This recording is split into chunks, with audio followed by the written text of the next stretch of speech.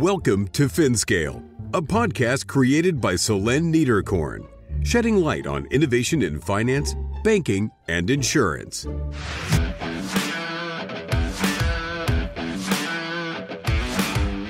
World Bank Mysteries Unveiled. Andrea Monteleone, Senior Payments Expert at the World Bank. The Western Balkans economies, both the authorities and the market participants with best practices from around the world. We have involved payment systems operators, regulators, major banking groups from the European Union to come to our events and share their strategies, the challenges they faced, and how they developed digital payment solutions to serve their customer bases. In the same way that I greatly enjoyed hosting the EIF, a deputy and a finance minister, I'm delighted this week to understand the role played by the World Bank in the digitalisation and modernization of financial systems in emerging countries. Together with Andrea, we explore the example of instant payments and examine the role played by the World Bank in this implementation, particularly through the practical case of their deployment in the Western Balkans. This sheds light on the historic institution based in Washington, D.C., and it's a great way to understand the nature of their collaborations with both public and private sectors. You will understand concretely how the World Bank assists developing economies worldwide in modernizing payment systems and the financial sector in general. By partnering with policymakers and the private sectors, it develops a new playbook to drive impactful and resilient development.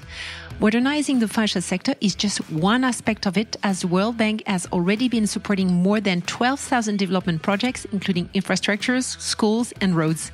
Enjoy the show!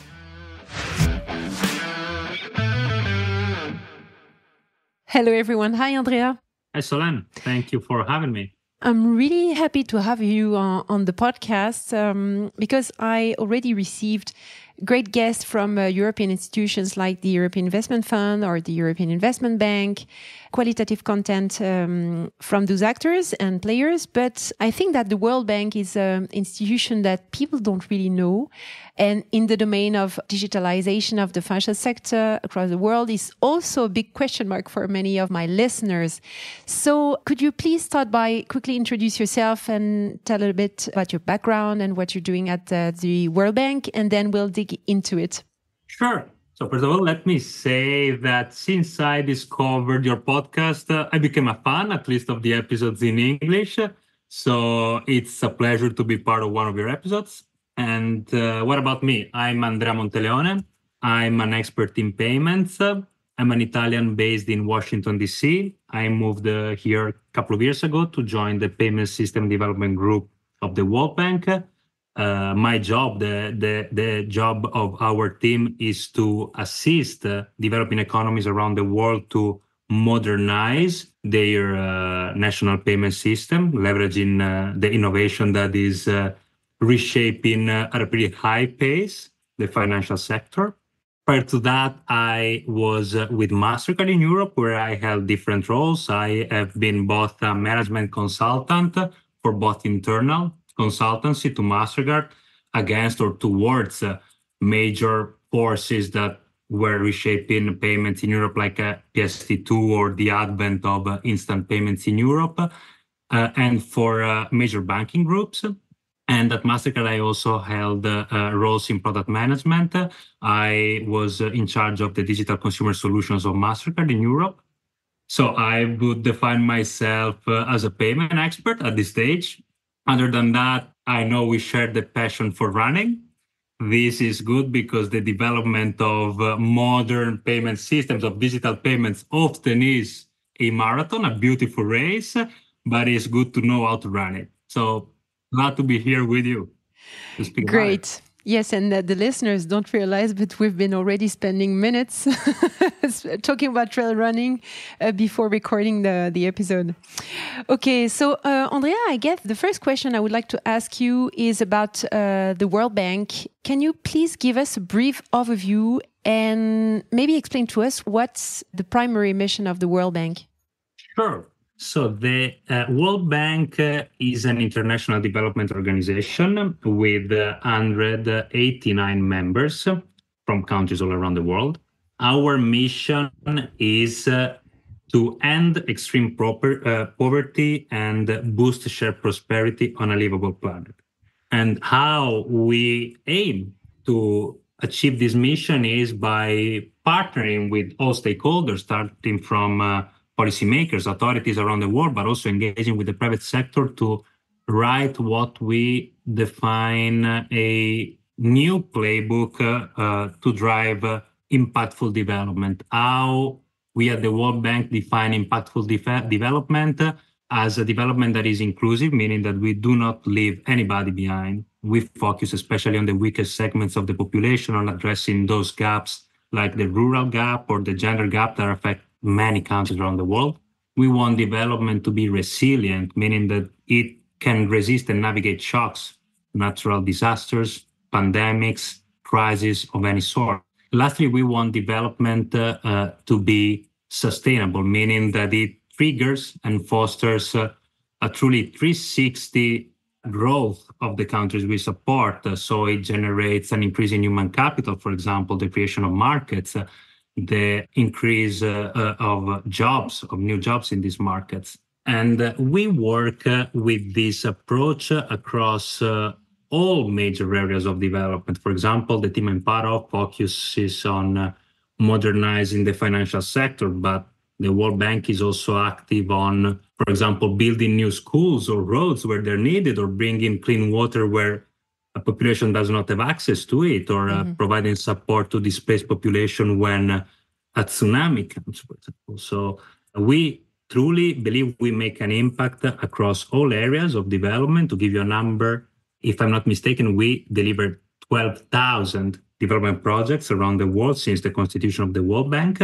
And we believe that our role is important and our mission is important because our primary clients are the developing countries of the world. And these countries, if there was no player like the World Bank, would struggle to find the assistance, both in terms of technical advisory and in terms of financial support that they need to undertake these development projects. Okay, interesting. And in what sense do you collaborate with, on one side, public sectors with other supranational organizations such as the European Investment Bank, central banks, government agencies, and on the other side, the private sectors? So those are completely different stakeholders. So what is the nature of those collaborations, public versus private?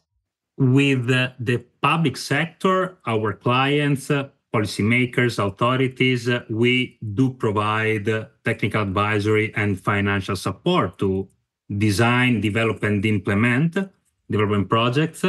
We also involve the private sector in these initiatives because often the authorities are our entry point in a way in any jurisdiction, but then our initiatives in most cases are large scope initiatives that involve an entire ecosystem. So we, through the authorities, connect with the private sector, and it is a priority for us to crowd in the investment of the private sector to foster the development of the private sector because it aligns to our mission. Then I believe that we, in general, operate as a bridge because we bring together, on the one side, the policymakers and the authorities, the international standard setting bodies, and on the other side, the private sector. In the case of my team, commercial banks, but also fintech or telcos, through a variety of how can I call it, channels, global convenings, communities of practices, event.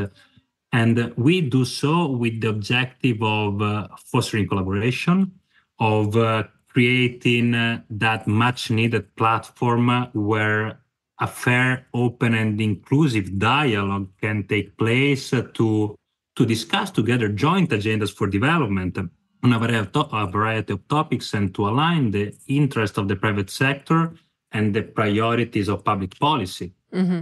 So you're from Europe, you're Italian, so you know instant payments. Why are they so important for modern financial systems?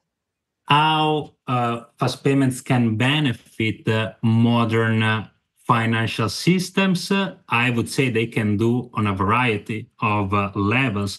The first one is that fast payments can support a variety of payment instruments. being them credit transfers or direct debits, for example. They can support a variety of payment use cases and types. For example, the so-called person-to-person flow of money, but also the B2B flow of money, but also the person to government or vice versa, government to person or businesses. This means that fast payments can bring that integration, that interoperability that oftentimes is lacking in financial systems. Another benefit of fast payments is that they can be offered not only by traditional players like commercial banks, but also by new players, fintech, mobile money providers, challenger banks, neobanks. And this means that they can potentially open up a market and increase competition. And this comes at an obvious benefit for the end users in terms of innovation and reduced costs. So better services at lower cost. This is an important aspect, especially in developing economies, where oftentimes financial services are very expensive to access for the population. And this brings me to another benefit. Fast payments, being digital by nature, can smoothly incorporate what we call overlay services, which are services that could be financial or non-financial in their content, that are built, I would say, on top of and around the core payment service. Here, I'm referring, for example, to the use of QR codes to simplify the user experience of initiating a transaction, but I'm also referring to what is called request to pay. So, for example, the service through which a business can incorporate an invoice, adding transparency to a transaction. Obviously, this benefits the use of overlay services facilitate the adoption of digital payments, which mean digitalization of the economy, less reliance on cash, formalization. So broader, the adoption of fast payments truly can spark broader benefits for an economy, for a financial system. And if we are talking now about theory, let me give you two practical examples, Brazil and Thailand. In the case of Brazil, the central bank, Banco Central do Brasil, launched the PIX, a fast payment system that in 1 year of operations outpaced all other payment solutions available in the market. And today, 9 businesses out of 10 in Brazil rely on PIX to accept payments.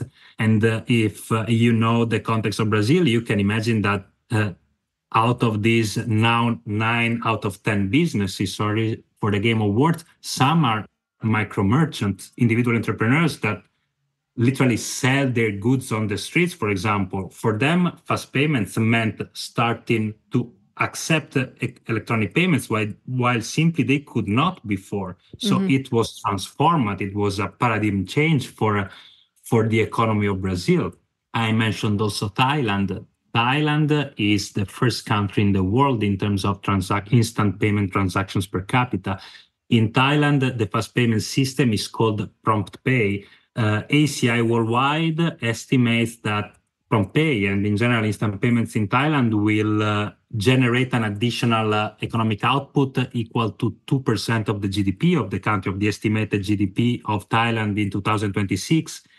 And this additional value is driven by the cost savings that merchants can access, by the share of the economy that is formalized by the adoption by payers and payees of digital payments. So these are material examples of the impact that fast payments can produce on an economy, on a financial system. And the different stakeholders you're in contact with in each country differs, or is it the same entry point?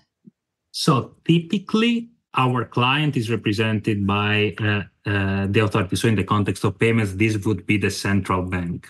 Then, depending on what the very content of the project in a country, we can engage with different stakeholders. So, for example, in some markets, we work also with the entire ecosystem of what are defined payment service providers.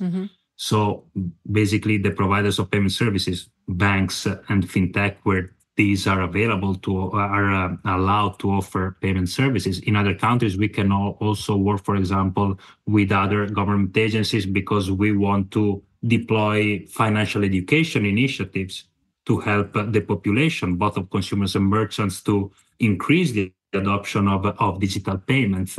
And what I can say in this context is that even if fast payments could either be publicly owned or privately owned, meaning that we have observed both models in the world, we believe that it is right for the central bank, which is our direct client, typically to take a steering role, because the central bank is in the position, for example, to partner with an organization with the World Bank to facilitate the knowledge sharing with best practices from different jurisdictions. Is in a position to promote and, let me say, push the participation and commitment of the private sector, and it can also align the priorities of financial policy with the objectives that could differ to some extent, and this is natural of the private sector. So I had in mind a use case that is available on your website about the Western Balkans modernization and the integration of payment systems in this region. I don't know if you've been working on this interesting use case, but I would be interested to know the different challenges that developing countries usually face when adopting fast payment among central banks, commercial banks, and fintech companies. What are the different complexities of these implementation projects? So I would say that the Western Balkans modernization project is a good example in this regard. The development of domestic fast payment infrastructure is just one leg of that project, because that is a truly comprehensive initiative, I would say. It involves the Western Balkans 6, so Albania, Bosnia, Kosovo, North Macedonia, Montenegro, and Serbia, because they represent a region which is integrated, and this is indeed one of the important characteristics of this project. The challenges that they face is that these economies are still not fully digitalized at a domestic level, and even if the ties between these countries are strong, the economies are not integrated as they could be. And since payments do represent the backbone of any economy, we believe that payments could be the tool to pursue a greater level of integration between these economies. In terms of challenges that these countries are facing, the first one I would say is these countries are facing high costs of payments because of the lack, again, of interoperability, of integration between the economies. Consider that for micro, small, and medium businesses in the Western Balkans, for intra-region trade, it could be 6 times as expensive as it is for their peers in the European Union to trade with each other.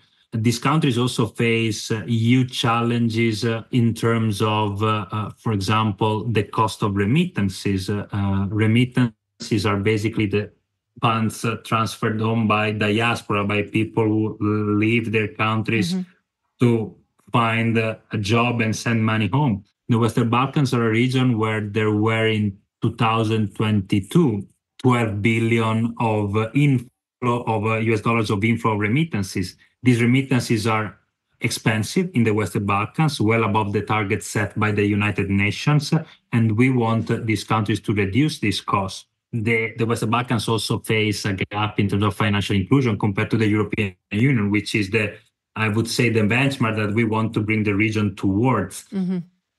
And we are working with the project to address these challenges. It's obvious, as you were mentioning, that there are challenges faced by the market players and by the policymakers in how to tackle the project. Because on the one side, we work with the authorities, for example, to update the regulation under the project in the Western Balkans. We are helping authorities adopting the national payment laws and regulations, the articles of the PSD2 and the requirements for joining SEPA, the Single European Payment Area. And we are also working with the authorities to develop fast payment infrastructures. On the other side, the big challenge is that a market needs to adopt this. So banks and fintech need to comply with updated regulations, and this comes with complexities for them. But countries also need to efficiently and smoothly and at value for them to connect to a fast payment infrastructure in order to develop and offer fast payment services. How do we help both sides of the market, the public and the private, to address these challenges? Through the project, we created a platform which in practice takes the form of events, of workshops, of panels where we involve all payment service providers in the market, because this is very important to have everybody sitting at the same table and being given an opportunity to present the challenges they face, the needs that they have, the constraints that they have. And through this platform, central banks typically share the plan, the progress, for example, in adopting SEPA requirements. But on the other side, the private sector can raise challenges. Can raise questions. I give you a practical example. I mentioned QR codes. For QR codes to succeed, it's important to have a national standard. It's important that all different players use the same standards so that I can pay with my mobile banking app at merchants relying on different banks. This is something that can only be solved through the collaboration, through the partnership that we try to facilitate and foster through the project. And another way that we are using to tackle these challenges is that we are connecting the Western Balkans economies, both the authorities and the market participants, with best practices from around the world. We have involved payment systems operators, regulators, major banking groups from the European Union to come to our events and share their strategies, the challenges they faced, and how they developed digital payment solutions to serve their customer bases. Okay, Andrea, one last question about, when we look into the future, in my crystal ball, I see many new initiatives like CBDCs and things like that. So can you say a few words about this and tell us if you work in that direction? Sure. So we see the same future where innovation in the financial sector will bring significant evolution. I would say that we at the World Bank also consider ourselves a knowledge bank, meaning that it is a core component of our business to advance and bring one step further every day the frontier of knowledge on payments, in my case, on the financial sector in general, for the global practice I'm part of. And in this perspective, for example, we are exploring a variety of topics that are indeed reshaping the financial industry. I can mention innovation in the context of retail payments, for example, the advent of buy now, pay later solutions that are surging around the world. But I can also mention the increasing number of open banking and open finance frameworks that countries around the world are developing and adopting, and their interplay with digital payments is a key area of focus for us. But I can also mention, for example, CBDC, central bank digital currencies. This is something that the vast majority of central banks around the world are exploring today for different reasons. We have produced, for example, a white paper on this, where we worked also with the BIS, the Bank for International Settlements, and we have interviewed a variety of policymakers at advanced stages of exploration of CBDC to understand what the opportunities are, what the models to deploy these solutions could be, and what also the implications, for example, from a legal regulatory risk standpoint could be for the economy where these are introduced. This, for payments, so for what they focus on, is an important topic, and specifically for fast payments, because the interplay between fast payments and CBDC and crypto is an important focus of the conversation today. Some perspectives are that they are alternative to each other. Our perspective is that there are synergies to pursue. And therefore, we plan on expanding further the research on this on our end. Thank you, Andrea, for these clarifications. what book would you recommend to me and to the listeners to conclude? Look, I have this on my desk right now. I don't know if I have. Show me. If it's by chance. But this is Atomic Habits. Ah, okay. A classic one. It's not an industry book, though. It tells more about me, I guess. Yeah, but did you finish the book?